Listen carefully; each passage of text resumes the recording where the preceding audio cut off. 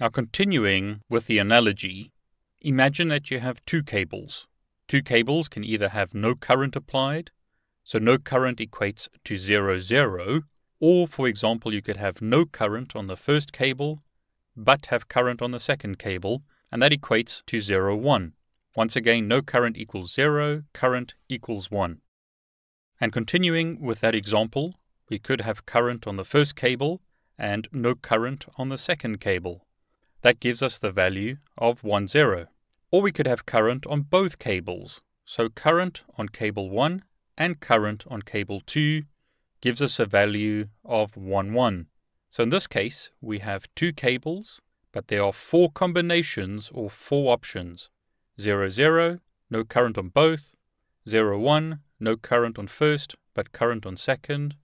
Or 1, 0, current, no current.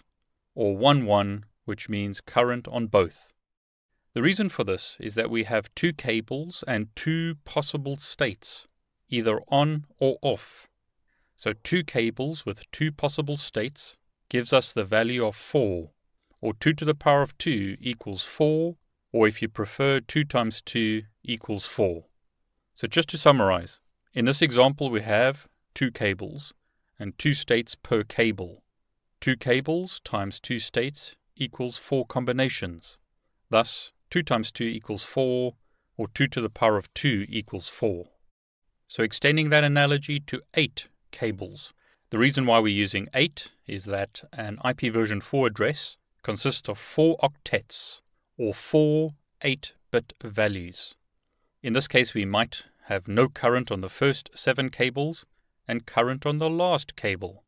That gives us 7 binary zeros and a single binary 1. We could once again go through all the various combinations as per the previous examples, where we put current on the last cable, as in this example, or current on the second last cable, and then go through all the combinations until we reached a situation where we had current on all the cables. If you went through all the combinations, you would end up having 256 combinations, or 256 binary values. 2 states across 8 cables gives you 256. Now for the sake of time, we're not going to do that here, but if you do decide to work it out, you would see that you have 256 binary combinations. Now let's do a quick comparison between decimal and binary systems.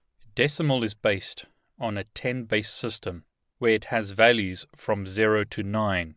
This is the numbering system used in everyday math, or maths, or mathematics, whichever term you prefer. Binary, however, is a 2-base system, which is the foundation of computer operations. Once again, we have two values, either 0 or 1. This is once again what we're going to concentrate on throughout the rest of this video.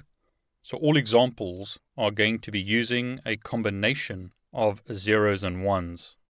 Here are some basic math examples for those of you who may have forgotten. 2 to the power of 0 equals 1. 2 to the power of 1, which in other words is 2 multiplied together one time, in other words 2 times 1, equals 2. Now extending that, 2 to the power of 2, which is 2 multiplied by 2, equals 4. 2 to the power of 3, which is 2 multiplied together 3 times, in other words 2 times 2 times 2, equals 8. 2 to the power of 4, which is once again 2 multiplied together 4 times, equals 16. Continuing, 2 to the power of 5 equals 32. 2 to the power of 6 equals 64. 2 to the power of 7 equals 128. 2 to the power of 8 equals 256. So that's some basic math. Essentially, 2 to the power of a value is the value multiplied by itself. In this case, 2 to the power of 8 is 2 multiplied by itself 8 times, which gives you 256. Now, this kind of basic math is really important when working with binary, IP addressing, and subnetting. Now, if you were ever going to learn a table to help you with binary and subnetting, then this would be it. In the real world, we typically use calculators but it's well worth knowing how to do this manually to help you with your understanding. So if you ever need to work out subnetting or binary manually, I suggest that you write down this table because it'll make your life a lot easier when working out binary to decimal and decimal to binary. What you have in this table is firstly your base exponent. So 2 to the power of 7, 2 to the power of 6, 2 to the power of 5, all the way down to 2 to the power of 0. Put binary ones below that and then the decimal equivalent. So 2 to the power of 7 equals 128. 2 to the power of 6 equals 64. 2 to the power of 5 is 32. 2 to the power of 4 is 16. 2 to the power of 3 is 8. 2 to the power of 2 is 4. 2 to the power of 1 is 2. And lastly, 2 to the power of 0 is 1. Now these values are really important in IP version 4, so it's well worth remembering this table.